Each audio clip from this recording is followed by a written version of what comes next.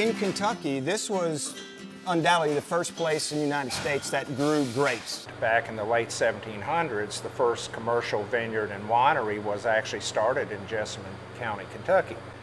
And at the time of Prohibition, Kentucky was the third largest state when it came to grape production and wine production.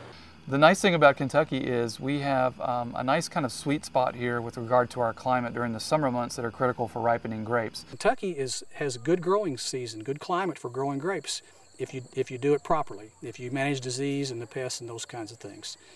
And you can grow some excellent varieties of grapes here that make excellent wines. Everything that I hear is a positive growth.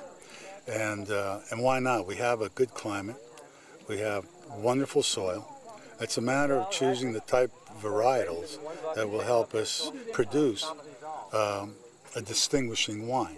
So in our particular case, it's a combination of the soil, the type soil we have, the terrain, the lay of the land, the hills, with the breeze that we get up here, and it just makes a great place for wine grapes. Obviously, the new varieties of grapes grow well here, and you really can make good wine from it. I would want anyone to come into the state and give it sort of an open-minded try. Because some people think, oh, you can't make good wine in Kentucky. You know, California is the only wine state in the nation, apparently. So I want people to know that Kentucky can make really good wine. And in a lot of ways, I think it's better than California wine. This year, you pick any grape and you'll taste how sweet and wonderful and full it is. And that's because of the vines.